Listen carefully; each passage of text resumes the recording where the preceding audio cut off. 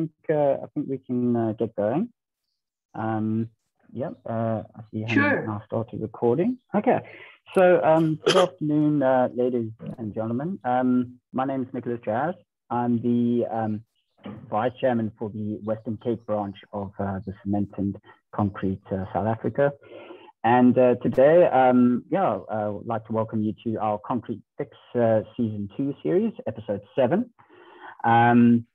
Before we get into the talk, we'd just like to acknowledge our partner members, AfriSam, Lafarge, PPC, and Sipaku Cement, as well as our gold member, Chrysler Southern Africa Group.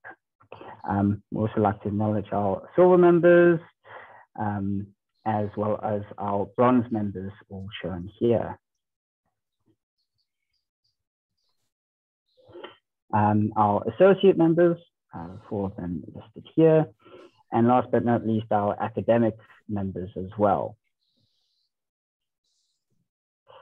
In case you are not aware yet, the Fulton's or the Concrete Bible is out, the 10th edition, and you can order this, I think, through Henry. It's quite a comprehensive book, so I'm sure it's full of lots of good stuff as the previous editions have had. And then don't forget the online magazine, the latest issue, the September issue is out, and you can find it on the CCSA website with this link over here. Regarding the Western Cape branch, I thought I'd just outline what we have in store for the rest of the year. Next month, towards the end of October, we will have 2 PhD students from UCT who will be presenting on the research that they're doing. We have Emmanuel Leo, who will be discussing the development of. If I could perhaps just ask everyone to just mute your speakers, that would be great. If you could just mute, there we go. Thank you very much. So as I mentioned, we have Emmanuel Leo, who will be just discussing the development of low clinker concrete, as well as the replacement of cement with African raw materials such as calcine, clay, and limestone, and our other UCT PhD student, Ichabadu Amadi, who's going to be discussing fine recycled aggregates and the use of that in concrete. Then in December, the beginning of December, we'll have our year-end function, which will be a bit more of a social thing.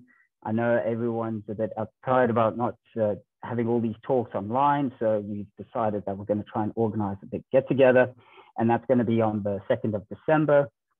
So save the date, and emails will follow. The time listed there is actually wrong, but we will update that, and we'll send that with our invite probably over the course of next month. Then onto our speaker for this series. We have the pleasure of having Rowan Hiernis from PPC to give his presentation. And to give you a bit of background to him, he studied at CPUT, where he got his national diploma. And he then started working for Asla Construction between 2009 and 2015. After this, he then joined Chrysler, where he worked there for 3 years until 2018, and is then joined PPC Cement, where he's now currently the Coastal Technical Manager in the industry. That's it. Thank you. Rowan, I'm going to hand it over to you, and yeah, enjoy.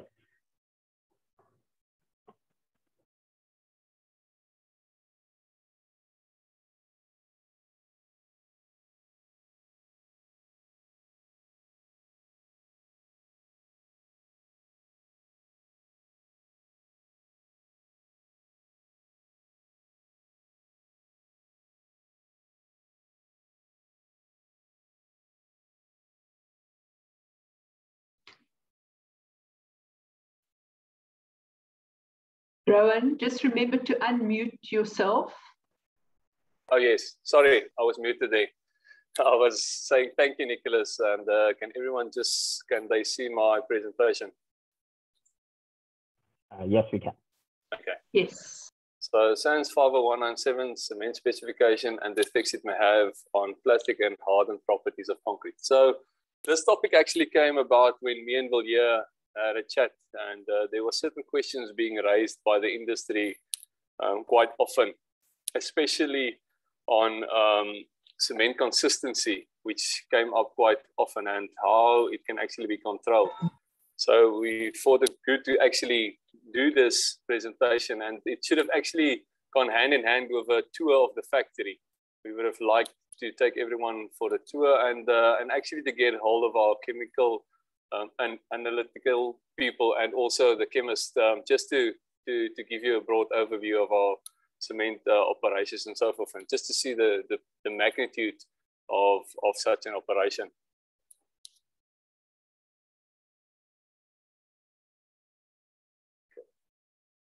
For the purpose of the session, I follow the SANS 5019 cement specification. The writer deals with a wide range of cement, of concrete designs, and is frequently asked questions that arise from the cement specification.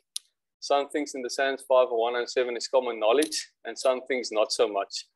Some things, sorry, I just want to get rid of this thing. Some things are looked over by the industry with detrimental effects, and unknowingly, a lot of things I also didn't know before I actually started working for the cement company. For a long time in South Africa, we only had to deal with a handful of cements. This has changed dramatically over the last couple of years, and especially in the coastal region, we see an influx of quite a wide variety of cements. So it's not just one fits all anymore. We believe that cement is just a grey powder that will always give us the required or expected result. Unfortunately, this is not the case with all the cements available, and questions should be asked. I hope that this session will help you to understand cement more in depth and to guide you towards what questions should be asked from the suppliers. And that's actually what we're going to try and do in this talk today, is to guide you towards what questions should be asked. And questions should be asked to the cement suppliers, or where the cement comes from. Consistency in cement is the most important aspect. If cement is consistent, we can predict and control the outcome. So just the cement composition.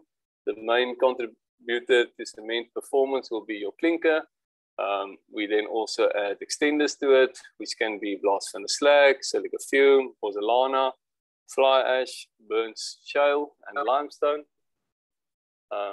We then also add gypsum as a control, to control the setting time of the cement, and then some minor constituents which contributes to about 5% will be with regards to our grinding aids, which we use to either improve early ages or late strengths, and to help us with the productivity on grinding.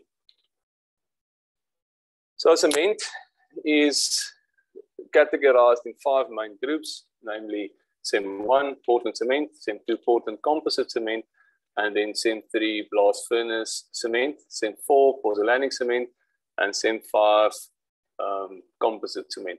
This is then further broken down into 27 different products, and I'm not going to go through this whole list. The most common products that we see down in the coastal area or the Western Cape will be your Portland limestone cement, which we see quite a lot of, and there's also the normal CEM1 Portland cement, which has 95% clinker in there. That's the most common cements. We used to have the CEM3 blast furnace cement. That's not there. But just to point out something on this table is that what I do see happening now, and we're not going to refer to this table again in the session. There's a tendency that we see in the industry that suppliers tend to start marking the cement as a Portland composite cement, and it's a clever tactic. I mean, you can then have any of the extenders in there at those percentages, and you then just call it a Portland composite cement, and then they don't need to tell you what's in there. Well, that's what they think. I've seen bags that were supposed to be marked properly, and if you have a look at the fine print down there, they actually tell you that when you use the notation for a Portland composite cement down there, you should give all the information on the back with regards to what's in there and with what extender it has been extended with. So just a heads up, if you see cements out there, please have a look, and if it's marked as a Portland composite cement, make sure that you know what's in that bag, as you can then predict how to use it.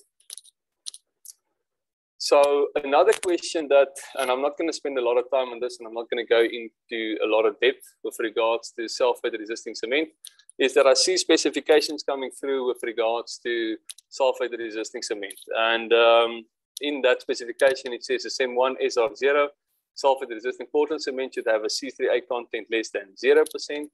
A SEM1 SR3 sulfate resisting Portland cement should have a C3A content less than 3%, and a SEM1 SR5 cement should have a C3A content less than 5%, sorry for that.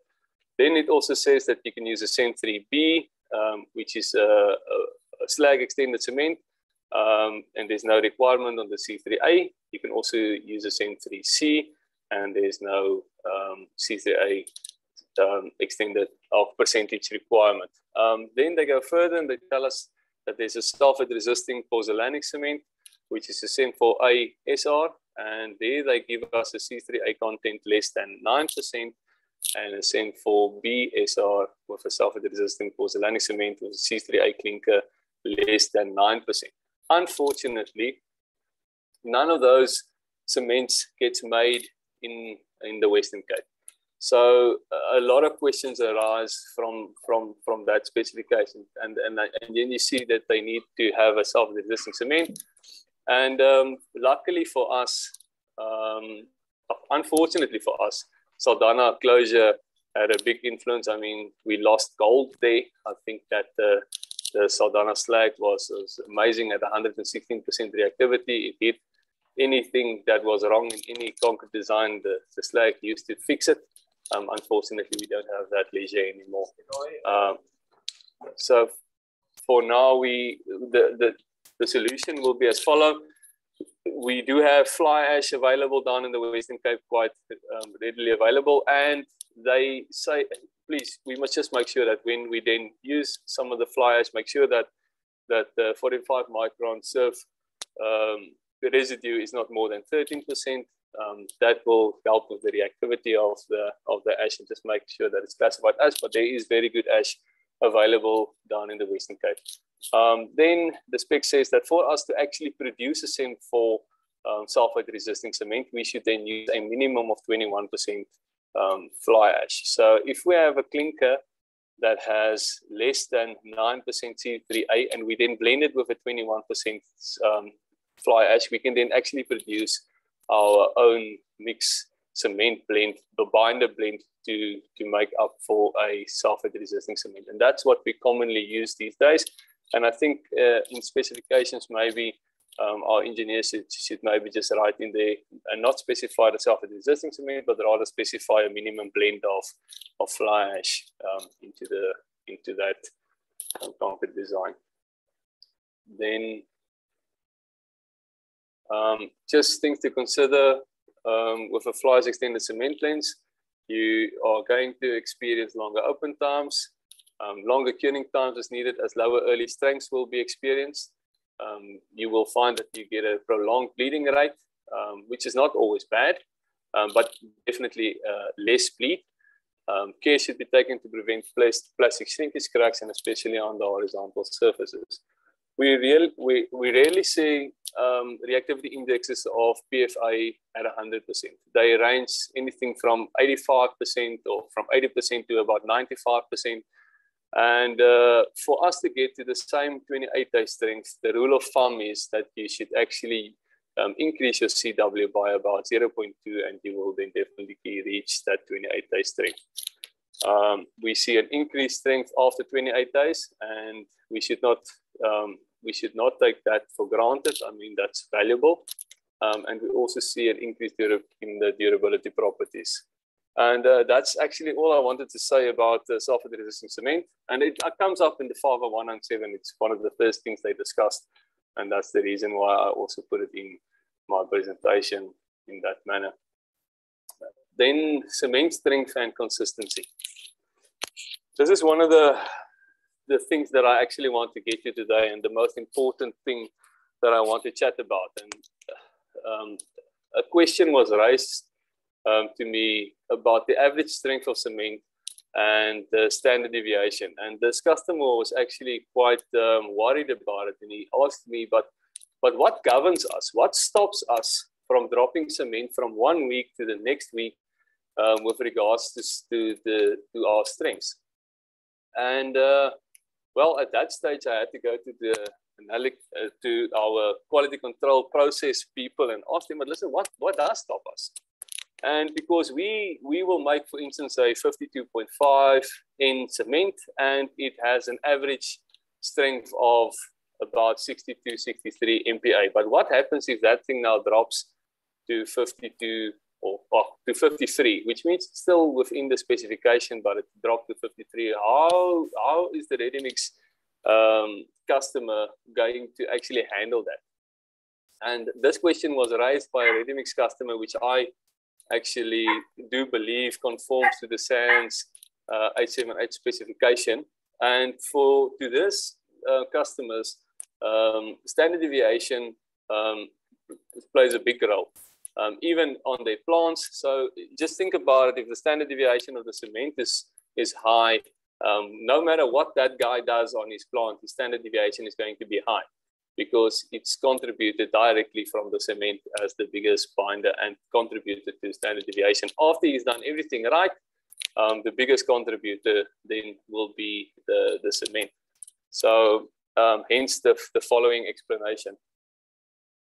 So I had to take a snip out just from the SANS 101/102, and this is purely based on, everything is based on stats. And please, I'm not a stats guy, and I don't know how it works, but they give us formula to work with.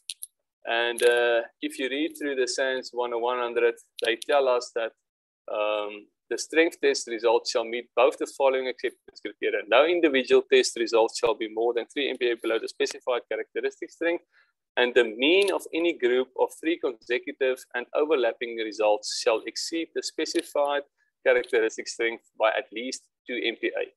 Then they go further and they say, I'm not going to read all of it, but they say, should concrete operations of the same concrete mix be of such magnitude or sampling of such frequency that 30 or more valid test results have become available within 3 months, the contractor may choose to have results assessed statistically. In such a case, the average of overlapping sets of 30 valid test results for a specific grade of concrete shall exceed the specific strength by at least 1.7 times the standard deviation, and no individual results shall fall below the value specified. So again, it shows, it comes up again that 1.7, we had a 1.64 previously mentioned. And if we go further and we just take a snip out from the 878, which is the ReadyMix specification, it also talks about a statistically controlled system. So they base everything they have on stats, and it's exactly the same with cement. We are also governed by a statistically controlled quality control system. So, and I'm going to explain it shortly. So what happens with just one thing I wanted to mention here, sorry that I did not, was that they mention here 3 months. Okay, so if you have enough results within 3 months, you can do more than 30, you can do a statistically controlled assessment. So it's exactly the same with cement. For a cement to be not a new cement anymore, it should be older than 3 months. And I'm going to show you a table a little bit later. Just keep that in mind. Then I just want to quickly go through here. It also says that the average of at least 30 valid strength results shall exceed the specified strength by at least 1.64 times the current standard deviation. And this is a question that should be raised to concrete suppliers, and not cement suppliers, but to concrete suppliers. I mean, there's really concrete suppliers out there that walks the mile, and they actually climb the mountain to actually achieve the specification and to do what the 878 tells us. And then there's quite a bit of them that just don't care. and it's out of control and unfortunately detrimental to the whole industry. And then just how the cement consistency can assist. So if we have a look at what the SANS 50197 says, it says under mechanical requirements, the standard strength. The standard strength of a cement is the compressive strength determined in accordance with the EN 1961 at 28 days and shall conform to the requirements in table 3. So this is common knowledge. Okay, this is what people normally see, and this is what I used to know before I actually joined, was that you have 3 different strength classes: 32.5, 42.5, and 52.5. And well, there's a lot more to it. And again, the strength is based on prism bar test and not compressive concrete test. So if we have a look at what table 3 shows us, it shows us the 3 different strength classes, the 32.5, 42.5, and the 52.5. It then gives us the lower limits on 2 days, and it then gives us the lower and upper limits on 28 days. Just to see, is one thing I want to point out here. 52.5 has no upper limit, hence the reason for this whole thing, where the customer asked the question, but listen, if there's no upper limit here at 62 or for a 52.5 cement, that means you can make cement and you can have it at 70 MPa if you want to, and then the next day you can drop it down to 52.5 because that's the minimum standard. And how can anyone control that?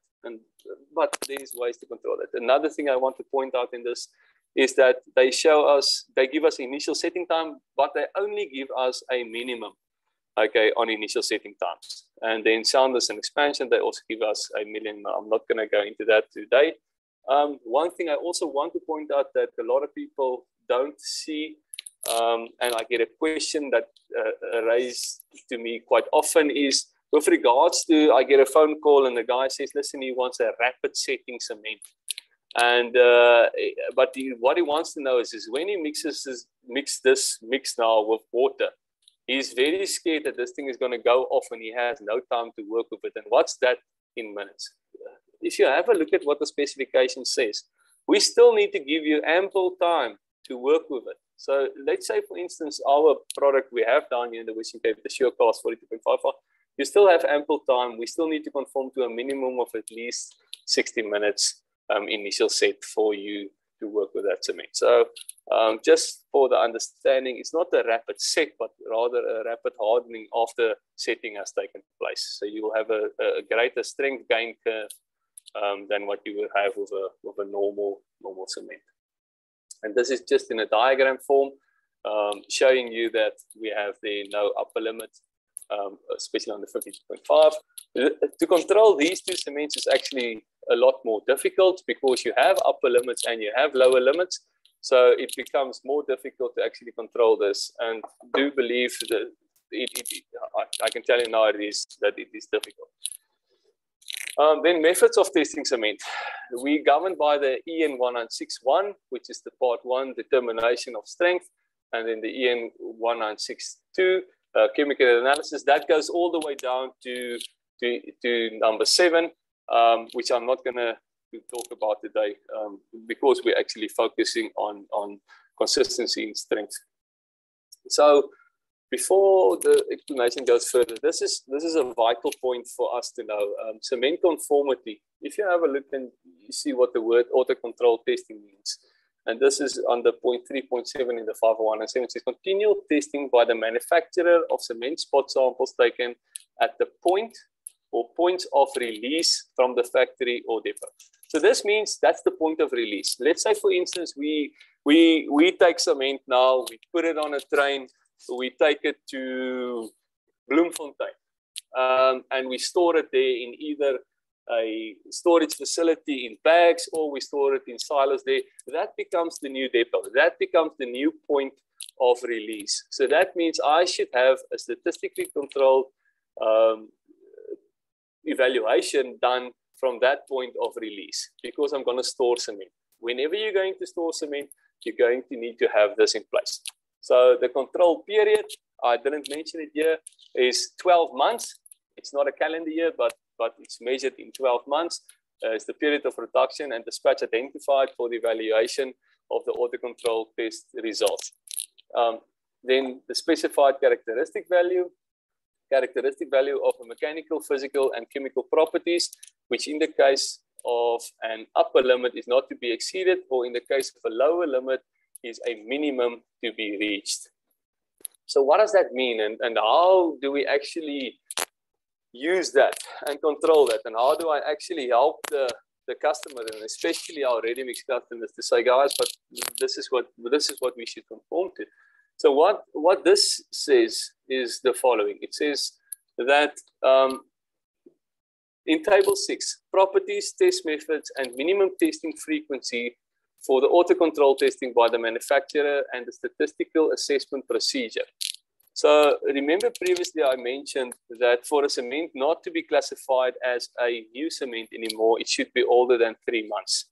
And this means that for early strength and standard strength, that's our 2-day strengths, 7-day strengths, and then the 28-day strengths on standard strength here. Sorry, can you all see my pointer when I'm talking? That I'm moving over the Yes, yes. we can.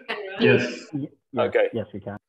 Okay. So sorry, we normally don't use Zoom, so I wasn't sure that you can. So if we have a look and we see, let's say it's a new cement, we're going to be governed by column 5. If it's a routine situation, we're going to be covered by column 4. And this says that for every type of cement we make, we should take 2 samples of that cement randomly where it is dispatched. Okay, so from the point of release. So this is not grind samples. This is not internal samples that we need to control and still to get to this point. This is random samples at the point of release. So so you need to be very sure that whatever gets released is going to fall within the specification because it's random. So on the grind, you can still interblend, you still have a chance to fix it. At this stage, there's no time to fix it. And when it's a new cement and they don't have a statistical assessment procedure, we should make sure that those cements are tested 4 times a week. That's a lot. I mean, to do 4 of those tests a week on random samples, that's to make up for 104 results. So you think about this, and you're going to understand it a little bit later when we go through the tables and why it's important. For that, 2 times a week, it's 52 weeks, it's 104 samples a year. Okay, so for the statistical assessment, that's the minimum that we want. Okay, so this 4 times a week over 3 months is going to give us the same amount of samples that we've been testing them. So then what happens then is, over the 104 results, whenever a new result comes in, the oldest result falls out. So everything on stats that's going to be determined from here onwards, we're going to determine that. And I'm gonna go through a sample where I'm going to explain this to you, because I had to let them explain this to me, because it didn't really make sense. The rest of this thing, and what you will also see, it's only on your strength that we get the assessment, the statistical assessment happens on variables. The rest of it happens on attributes.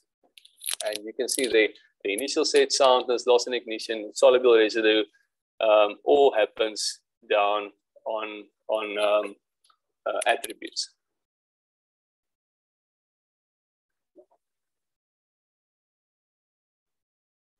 So just before we get into the actual strength and the example that I want to work through with you guys, again, I mentioned that this is not a concrete test. This is a mortar prism cement bar test, and there's a standard sand, for instance, that we buy in every year. We buy it once a year. We stockpile it. We buy in quite a lot of it, and you know, it's very expensive. I think the last time I asked the question, it was about 30,000 rand a ton for that cement. Cement, for that sand that we use. I'm not going to read through all of this. This is within the 501 and 7. They give us that we should use this And then again, it says to us, cement to be tested shall be exposed to ambient air for the minimum time possible. When it is to be kept more than 24 hours between sampling and testing, it shall be stored in completely filled and airtight containers made from material which does not react with cement. So again, hence the case where they say to you that whenever you move your point of release, that means your new point becomes the testing point where you should be testing from. So if you ship cement, if you move cement, if you're not selling it from where out, let's say from out of the gate from the factory, if you're not selling it there and you're moving it into storage, whoever sells or resells that cement, that becomes the new point of release. Just something that I wanted to point out with regards to what is said in the 196. Then just for interest sakes for you that don't know how it is, the proportion by mass shall be 1 part of cement, 3 parts of CEN standard sand, which costs a hell of a lot, and 1.5 part of water. And the water cement ratio is a 0.5. This then goes down and tells you that the 3 test specimens shall consist of 450 plus minus 2 grams of cement, 1,350 plus minus 5 grams of sand, and 225 plus minus 1 gram of water. And that's the mixture we make to actually cast our mortar prism bar tests to test the actual strengths, to actually measure it against our statistically controlled auto control and also against the minimum standard in the table 3. Sorry, did anyone say something? Oh. Okay, cement conformity criteria. Conformity of cement with the requirements for mechanical, physical, and chemical properties of this standard is assumed if the conformity criteria specified in 9.2.2 and 9.2.3 are met. Conformity shall be evaluated on the basis of continual sampling using spot samples taken at the point of release and on the basis of the test results obtained on all auto control samples taken during the control period, which we now know that control period is over 12 months. So if we have a look and we see what 9.2.1, which they refer to, which I just put in there, says 9.2.2, in general, conformity shall be formulated in terms of a statistical criterion based on the specified characteristic values for the mechanical, physical, and chemical properties are given in 7.1, 7.2, and 7.3. That's the table I showed previously. That's the minimums. The upper limit, the lower limit, the 52.5, 32.5, 42.5, that's what they're talking about there. Then the percentile PK on which the specified characteristic value is based, as given in table 7, that I will still show you. And then the allowable probability of acceptance, as given in table 7 down here. So what this actually means, it's the same as with the ready mix, the same as with what the 101 under 2 says, that they worked this formula out on a 5% plain failure mode, and that we all governed by that. So if I do not conform to that, no one else can conform to that, because everyone down the line will not be able to conform to that specified minimum failure acceptance criteria. Then conformity evaluation by a procedure based on a finite number of test results can only produce an approximate value for the proportion of results outside the specified characteristic value in a population. The larger the sample size, the better the approximation. The selected probability of acceptance CR controls the degree of approximations by the sampling plan. And that's how they determined the following table that I'm going to show you. Just to show you there, it's not a thumbsuck. The control period shall be 12 months. And that's important because everything gets based on that. And consistency gets based on that. And that's why I'm hammering on that also quite a bit. Okay. So inspection by variables, just to have a look at the actual formula that govern us. For the inspection, the test results are assumed to be normally distributed. Conformity is verified when the equations 2 and 3 as relevant are satisfied. So what it then says to us, X is the mean arithmetic mean of the totality of the auto-control test results in the control period. So that's the average, the mean value.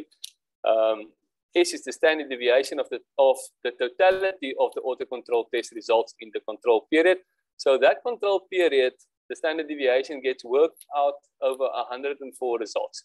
And as you read the specification up, where we said it's a new cement, it forces you to get to a, let's say, a old cement very quickly, because within 3 months, you will then also have the 104 results. And that's all based then on your period and as quickly as possible for you to get there. Then the Ka is the acceptability constant, which I will show you a table for now. L is the specified lower limit given in table 3. That's where your 52.5 is. The 52.5 will be your lower limit. In the case of a 42.5, for instance, you will have an upper limit of 52.5 that you are not allowed to exceed. So if we go further and we look at this table, the acceptability constant is the one that I just mentioned now previously, where the Ka is, it's the if you have less than those results. So now the question was also asked to me, but what if I'm in that initial period of a new cement? What do I do? How do I then do and control those tests in that initial period? Well, they give us values for that.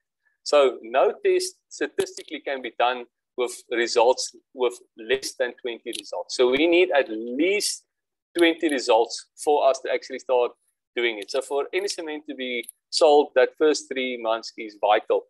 And as you will see here, your PK value is a lot higher at those initial stages than to where you come to the normal control, where we sit at 100 to 149. Those are normal. That's the normal line that 90% of cement producers, at least that I know of in South Africa, conform to and use. So our Ka value that gets used is the 1.93, because we have a cement and our cements are a lot older than the 3 months period.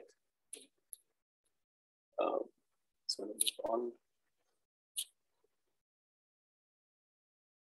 So for this example that I want to work through with you guys, I just want to go through a 52.5 in cement sample. So what I did here is I put in values that never fails. And I actually want to prove to you that you can make a cement that never fails on the actual minimum standard of table 3, where it tells you 52.5, but it still fails under consistency.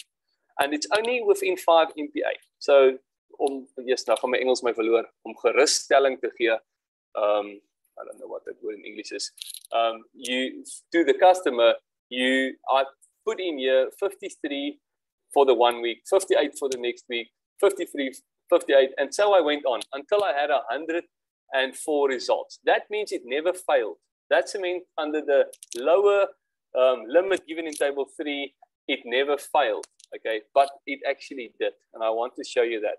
If you do that and you go through 104 results, that will give you a standard deviation of 2.5, which is not a lot. That's actually not that bad, but the average will then be 55.5. Your Ka value as from the table above, that's where I get that 1.93. Because of 104 results, you can use that value.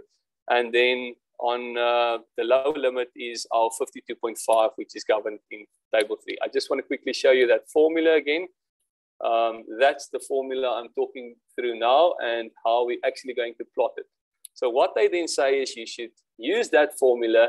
You should then do your calculations as I've done here, going down all the way to your 104, and then you should plot it. And this is how it looks when you plot it. And this was very interesting because I was actually arguing with one of our quality control people and said, but then it's so easy to conform to the standard. She said to me, really? You go and do the test and see what 5 MPa difference does on a weekly difference between 1 week and the next week, and how that influences your whole statistically controlled process. And I was actually quite shocked when I started putting it in. So what this actually shows is it shows the minimums, the 1 week 53, the next week 58. And that's what it shows there. It shows you the mean value, that we have the average there. And then it shows us the lower limit as given by table 3 in 50917, which means, according to what I knew and what my knowledge was, that cement is fine, perfectly fine. It doesn't fail. Well, look at what it actually does. Look at the auto control value. The auto control values that we get out of that formula all fails. Every single result fails after that. And that was quite an eye-opener for me. So if I have such a high standard deviation, that means that my cement should actually have a much higher mean. And that's it. If I was making a very inconsistent cement, I should have had a mean for this thing not to fail of at least sitting at 57, 58. For me not to have failed on what I see here. Because if I have a look here, sitting at about 50, 52, okay, so it means my mean at 55 was far too low. It should have been at about 57, 58. So I hope what I'm saying here now makes sense. I did another example of a cement that actually conforms. And again, cement conforms when it's consistent. What I do see out there is that first and foremost, they don't use the EN 196 to actually test the cement. They do concrete test results in concrete labs around Cape Town. Then the people show results to customers or engineers, and everyone just believes that it conforms. I think the question should be raised and asked, but give me this information. Let me see this information. Please prove to me how this thing conforms. It then goes further where I did another set of results with a standard deviation of about 1, an average of 57. It's still over 104 results. This lower limit is still the same. For this example, as I said, there's no upper limit. And look at this. Now you will see this cement actually having an average line running down there.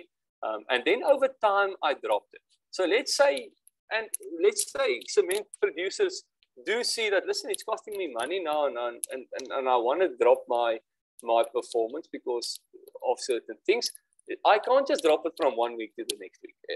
I'm not allowed to do that. Okay, so if I did it over a grace period of time, I still also get to the point where I actually can't drop it any further. So let's say I started off with a 59 EN result, and it was constant. If it was possible, it's not possible to run cement at that constant line as I've done it there. But you've run it for at least 33 results, and then I dropped it to 57. I ran it all the way to 91 results, and then I dropped it and I ran it all the way to my 104 results. So I only dropped to 56, if I'm correct here. So dropping from a 59 to a 56, you would see my auto control value. So I'm governed by this value. This value that's given on this line tells me that I can't drop really any further because I don't have a high enough average. I've come to the bottom where if I drop any further, I'm going to have a failure. I'm going to have a failure on my lower limit, okay? And that governs me. So then any cement producer that knows what he's doing will either stop there, or he will then gradually take it up to have a safe limit there, and build in a little bit of a safety net for himself there. So again, for us to understand this, no one if the strengths are high, no one worries, okay? Because no one's going to have failures. If an engineer, for instance, I do a design and it ends up on an engineer's table, and normally they ask for 7 days and 28-day results, and that's what they look at, and they base the actual conformity of the mixed design on those specific 7 or 28-day results. What happens if that changes dramatically, but not by the actual guy mixing it, but by the cement guy? So if your average becomes higher, it normally doesn't become a problem, okay? But as soon as it becomes lower, it becomes a problem, and it becomes a problem very quickly. So it's vitally important for us to understand that when controlling cement, this this is the way we're going to control it. I see my time is running up and we actually need a lot more time. But on cement strength, you then go further and they say that you also need to conform to the 9.2.2.3, and this is by attributes. So this means if I fall in the category of 100 to 109 results, which is a full period, a full year, I may have 5 results below that line. This is what this says. So if I have results, but I'm only allowed to have 5.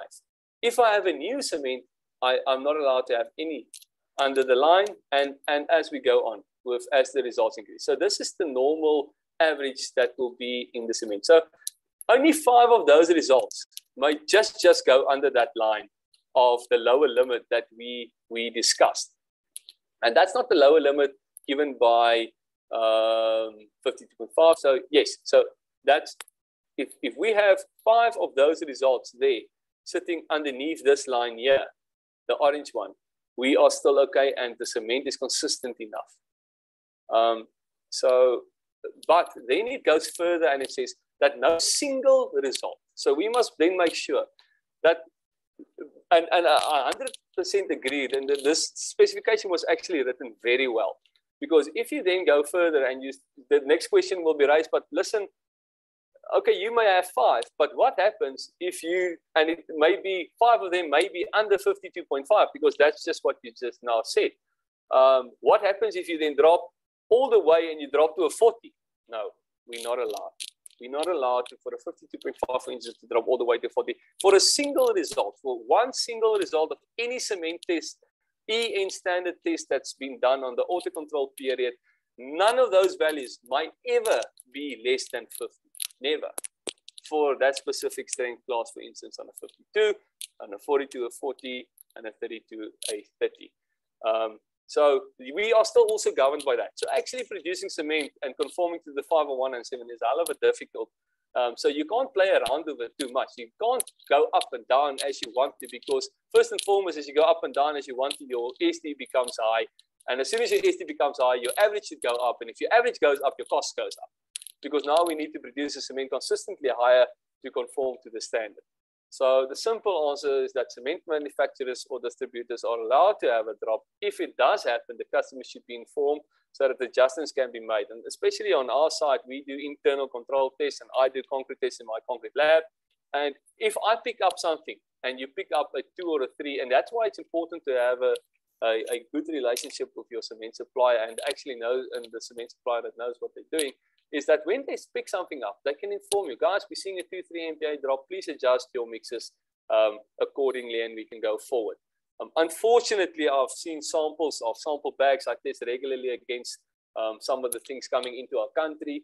I've seen from week to week 8 MPa drops from one week to the next week. And this is not 8 MPa on concrete. This is 8 MPa on EN tests.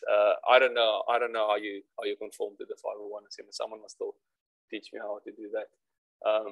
This will make it impossible for any engineer to improve the mix design based on such inconsistent cements, and hence the question that us as engineers and contractors should enforce these standards. If the 10100 talks about it, if the 878 talks about it, if the 50917 talks about it, it's for us then to make sure that it gets enforced into the industry.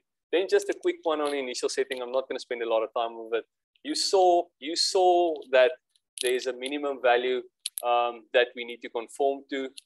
The biggest problem I have with it is that I can produce to exactly the same cements, conforming to exactly the same composition, but it can have exactly the same strength. I can make both of them on the EN sitting at 60, but they can have completely different setting times. So, and that gets governed by things like different mills, open circuit mill, closed circuit mill.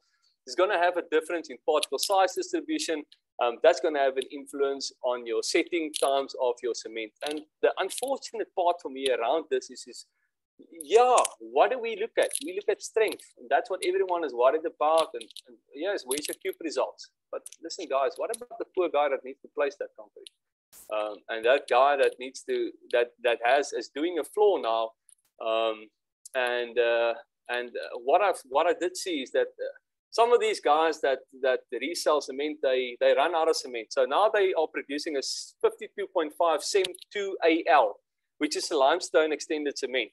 So the specification was only written that you should have a 52.5 CEM2AL. That's all. There's nothing else to it. Okay, so they're not doing anything wrong. But now he's buying cement from me because he ran out.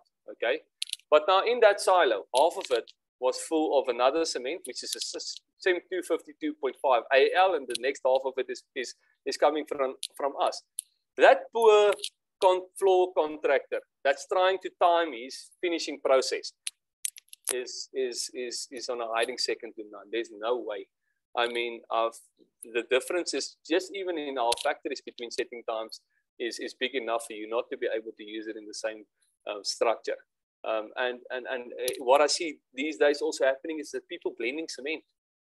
So they take cement, they pump it into their silos, and you can't pump in two different silos or have two different silos and blend those cements in your trucks. How do you make sure that that cement is properly blended first and foremost? And if that cement is not properly blended, if you blend that cement should have a new LOA number. That cement should go through this whole process that we just did now. But we allow it. We allow it in our ready-mix contractors silos that they can blend cement. It's not an extender. We can control an extender. It's two different cements, different setting times. There's just something else quickly that I want to mention is that's very important, and we're not going to have time for that, is on the loss of ignition. This is vitally important. We need to know how old that cement is. We need to know how much of that cement is actually hydrated. And we governed by a loss in ignition of less than 5%. This just slips through. What I see these days is there's sieves. They say, no, man, don't worry. The cement is 7-8 months old. It's in storage, and I'm going to sell it to you. But don't worry. You're not going to get the lumps because I'm sieving the lumps out. So they've actually built a sieve, and then they pump it into ready-mix trucks, into cement tankers, but they've sieved out the lumps. So they only sieve, but they can't sieve out the small lumps because it then takes too long to load it. But then this doesn't get checked. So what happens if your design says that, listen, we're running a 25 MPa concrete, water demand 190, we're sitting at about a cement content 250 kilograms. I've seen a cement sample that I got tested that was sitting at 16%, okay, which was sitting on an LOI of 16%. That means 16% of that cement that went into that concrete mix is unreactive. It's not going to react, okay? So that 16% quickly comes down to, I should then actually have added 40 kilograms more of that specific cement to have gotten to the same strength. But how would you ever have known if you didn't enforce this? If you didn't enforce that what's happening on the specification was actually agreed upon. So that's me. Thank you.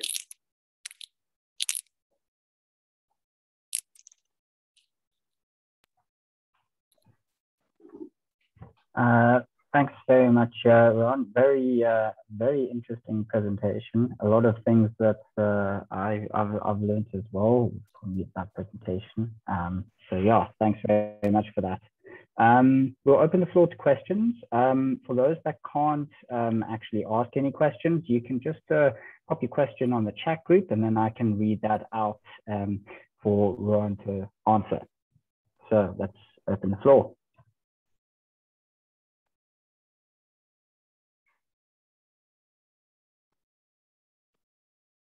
From my side, while everyone is just please, if it didn't make sense, it's a lot to take in. There's a lot of formula, and if it didn't make sense the first time, please phone me, get on the phone. I'll come and spend time at your offices or wherever the case may be, and we can go through this. There's a lot more to it that we can actually chat about and go through. Please, I remember the first time when I haven't plotted myself and done the actual calculations myself and made a cement up, it didn't make sense. Rowan, I have a question, and I think it more comes down to if you have concrete production out in the middle of the sticks, like, you know, like some wind tower projects that happen, and that. They have their batching plants out on site. So does that mean now that the testing of the cement needs to happen there? No. That got sold to the actual customer, which is the ready-mix client. So that's the great part in the specification, but no, it doesn't, because that cement gets used. I mean, we supply 2-3 tankers a day to those silos just to keep those bases running. So there's fresh cement coming in there the whole time. But if that cement, for instance, was stored there for later use for another project, yes, definitely it should be tested. That cement then can't be used in a different, because anytime you store cement, anytime cement gets moved and stored, the point that it gets stored at, that becomes the new point of testing. So, and the time frame for that storage, is that, what's the time frame for that? What point is it said, okay, now you're storing the cement? No, it doesn't. The specification doesn't say anything with regards to that. If you become a reseller, if you have cement and you become a reseller or a depot, that becomes the new point. Okay. So you can either be a cement producer, or you can be a cement importer, storage facility, and sell it. Let's say, for instance, the country doesn't have a cement plant, and the rate that it's going now, the imports are killing us. But let's say there is no cement plant anymore. Then wherever the cement will come into on our harbors and get stored, those stored points will then be governed by the 50197, or is supposed to be covered by the 50197. Okay, thanks. Any other questions? You can raise your hand as well in the group, and then I can open up. Otherwise, yeah. Any other questions?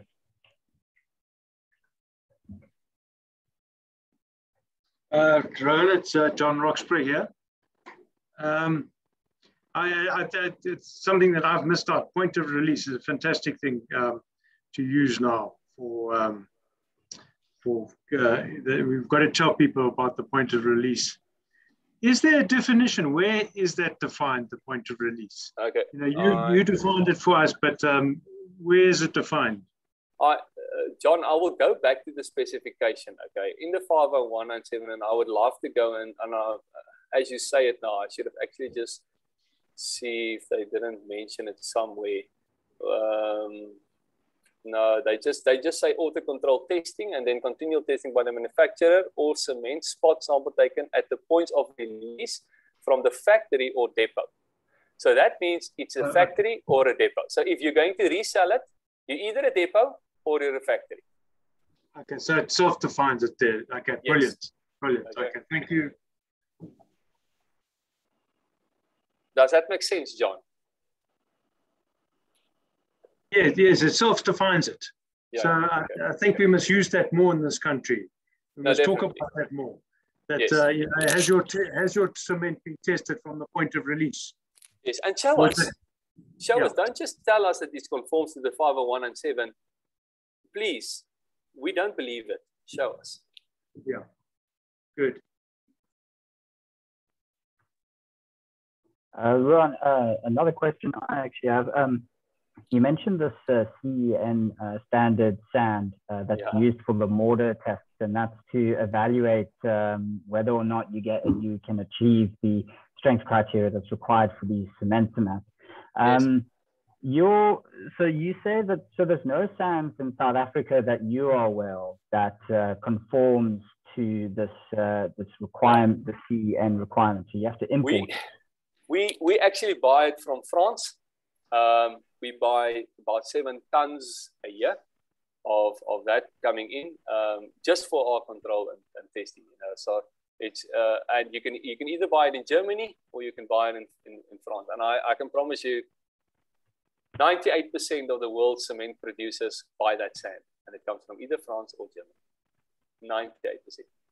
So for us to keep something consistent, we can't just go and this is what I have a big problem with. So I wish I could mention names, but you can't. You get cement and tested in concrete, which gets tested with natural aggregates, natural dune sand, which varies. Okay, first and foremost, complete completely different plastic properties, absorption rates, and all of that, okay? But then they want to say that, listen, the cement performs good. It's impossible for you to say that. It's impossible for you to analyze cement on one result. I don't know how someone can do that. I don't know how you can do that based on one result, because just if you go and analyze a ready mix plant's results, just go and have a look how much it varies from 1 week to the next, if they are really and truly honest about it. How the hell do they still control inconsistent cement? Impossible. Yeah, sounds very difficult. Are there any other questions? I see we are 3 minutes past 4, so I know we're past our allocated time there. So is there maybe one last question anyone has?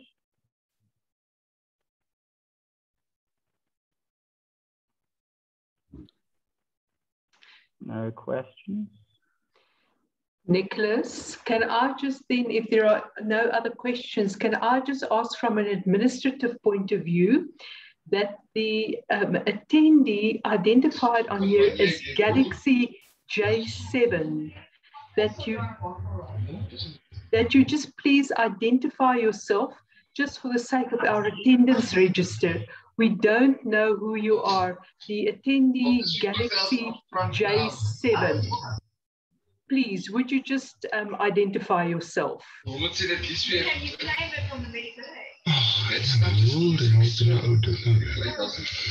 see there's also a Galaxy Note 10. Yeah, it's a bit noisy. We're selling cell phones now, huh? Yeah.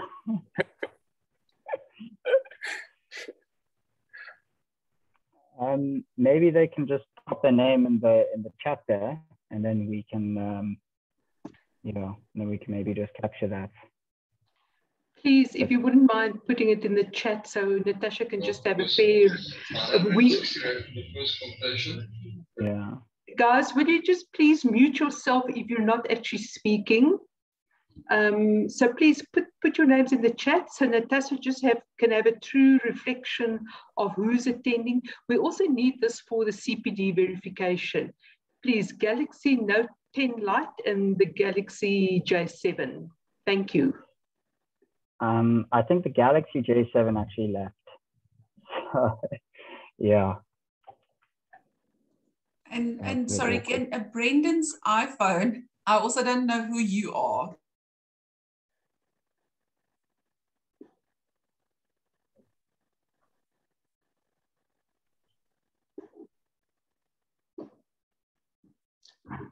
Mm.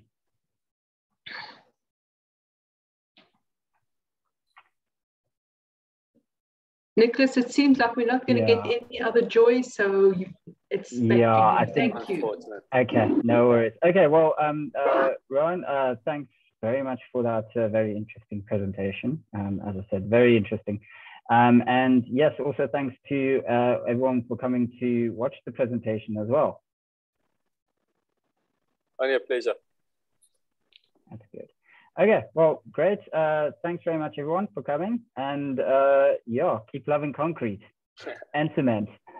Yeah, it goes hand in hand. It goes hand in hand.